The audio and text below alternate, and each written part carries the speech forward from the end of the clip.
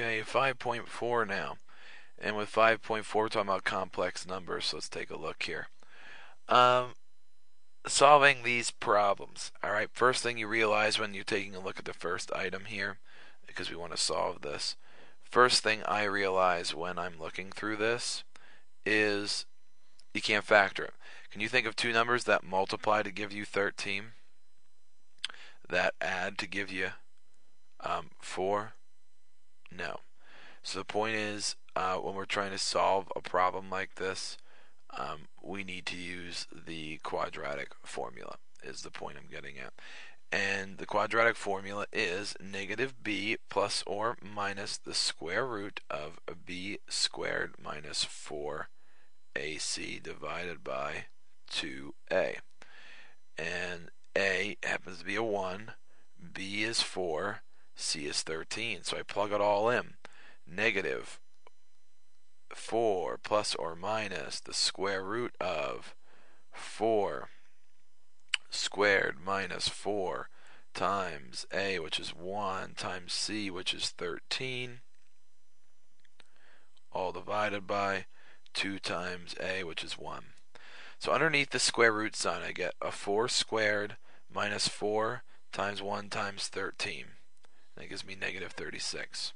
So this is what I have. I have a negative 4 on the outside plus or minus the square root of negative 36. 2 times 1 is 2.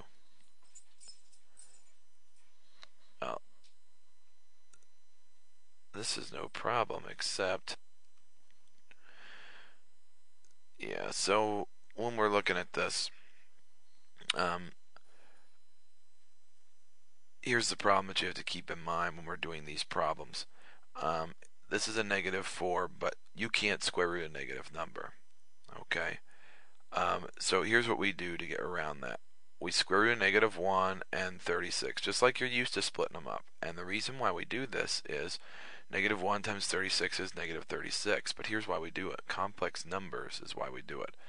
Negative 1 equals I, because the funny thing is you can still solve problems that are imaginary. I stands for an imaginary number because you cannot square root a negative number. So because we have a square root of negative 1, basically imagine, if you will, it's like I'm pulling out a negative, right, and turning it into an I. So really, here's what I have. I have negative 4 plus or minus I root 36 over 2. Okay, well, what is the square root of 36? That's 6. So really I have negative 4 plus or minus a 6 and an I over 2. And then what we can do is we can divide a 2 out of all of this. And negative 4 divided by 2 is 2. 6 divided by 2 is 3. So you end up with negative 2 plus or minus 3i.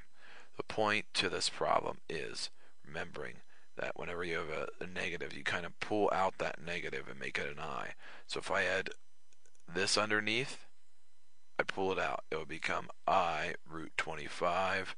Square root of 25 is 5. So it's 5i.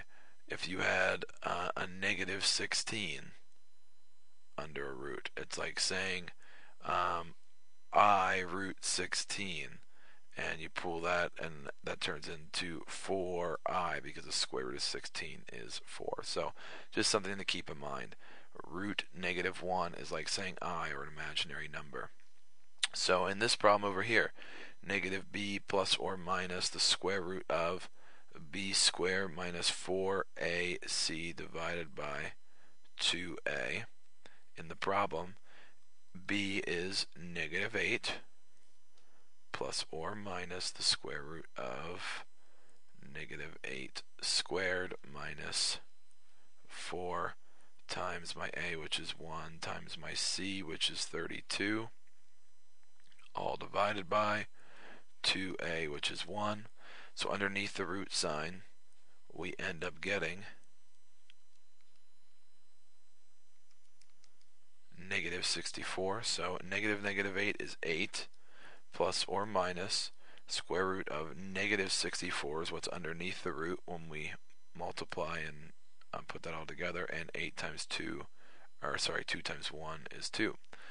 So like I told you before, it's like pulling that out and making it a negative. So this is like saying 8 plus or minus I root 64 all over 2.